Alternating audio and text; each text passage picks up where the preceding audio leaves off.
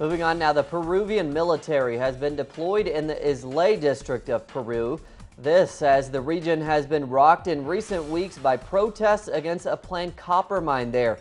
3 people have died and more than 200 have been injured during the protests. President Ollanta Humala ordered the army to the area for 1 month to prevent violence during the protest.